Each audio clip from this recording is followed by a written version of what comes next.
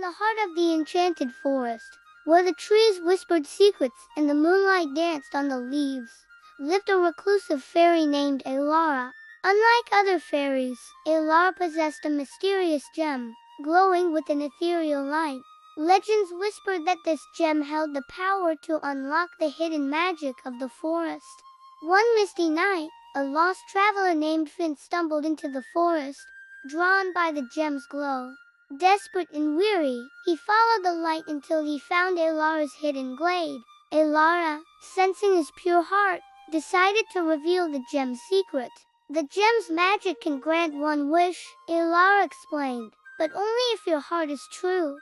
Finn, with eyes full of wonder, wished for the return of his lost sister, who had vanished into the forest years ago. The gem shimmered, casting a radiance. Suddenly, a figure emerged from the mist. Finn's sister, Alina, her eyes filled with gratitude and love.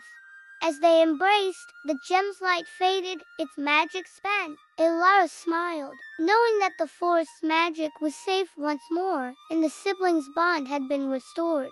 In the enchanted forest, mysteries remained, but for Finn and Alina, it was a place of newfound hope and wonder.